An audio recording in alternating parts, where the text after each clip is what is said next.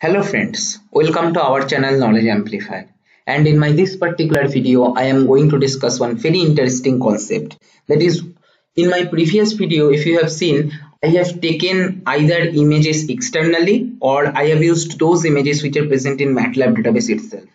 Now we are going to create images using programming. Okay, so let us try to do that one kind of interesting stuff. Okay, so CLC clear all, close all, warning off. Okay, m is equal to one empty array I am taking. For I equal to 1 colon 20, for j equal to 1 colon 20, that is 20 rows 20 columns.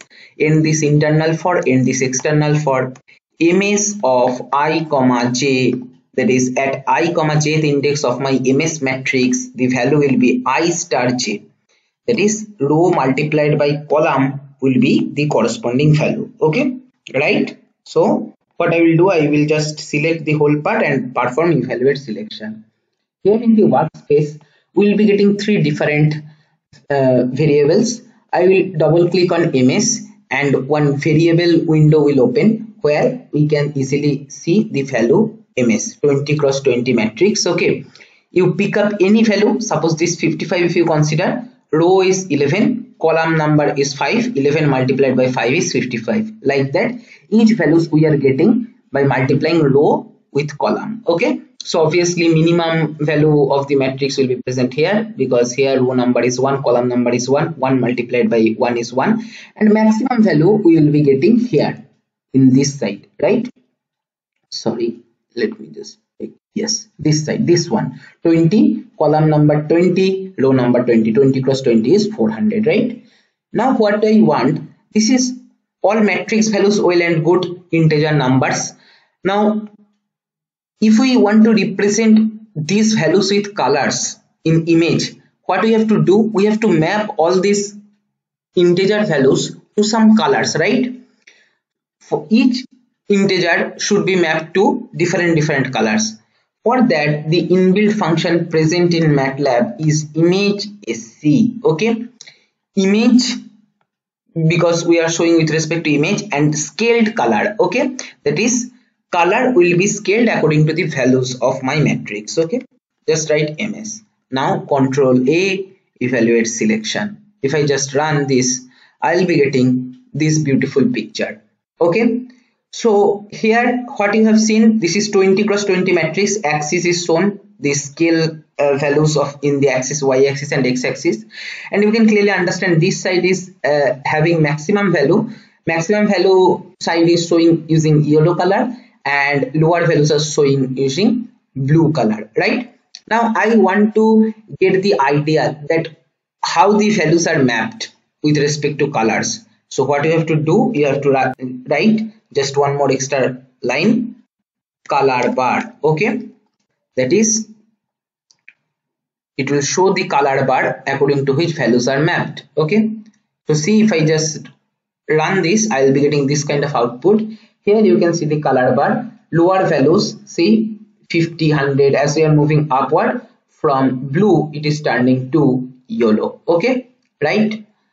So you can give axis square to make this image look like square matrix, because our image is 20 cross 20, so it should be square, so better to give axis square. Okay, so we'll be getting this kind of image. All right, now what or how we can play with this, what we can do, one possibility is we can make such image where the central part will be the higher values, and as we will move towards the boundary side it will take blue color values or lower values. Okay, so it will look very beautiful thing. So just if we pad this matrix, we might get this side also. Let me just write that. So what I will do, ms equal to ms. I am padding side by side. Let us see how the image will look like.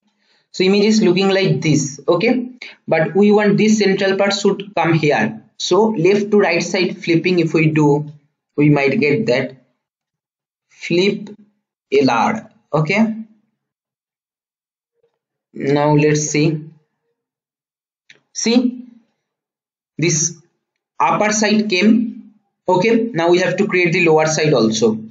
So what I will do, I will take the same and I will put in the downside, appending in the downside. Okay, let us check what kind of graph we are getting.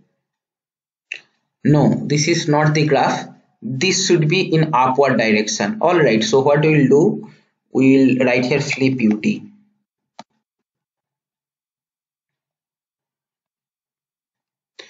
Let's hope that it should work. Some error we are getting. Okay, flipud.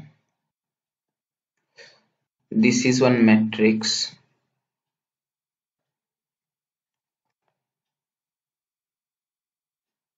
Yes, see, perfectly we are getting the image which we wanted. That is, central part is having higher values. As we are moving towards the boundary side, it is eventually taking lower values. Okay, and that is how it is mapped.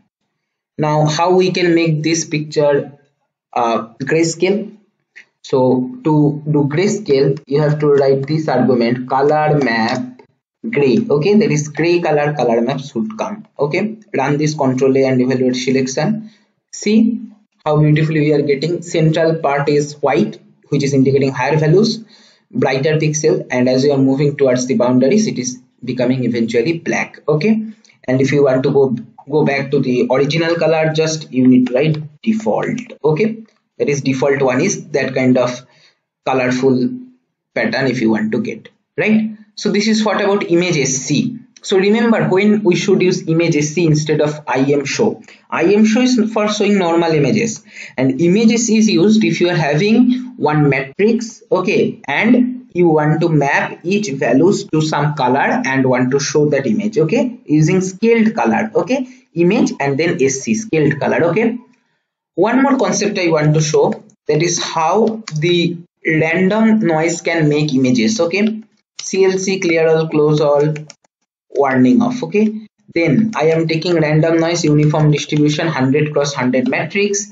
and then I can simply write image sc of x. Okay, control A, evaluate selection. See, I am getting this kind of colorful noisy image. So I can write here axis square, and if I want color map gray.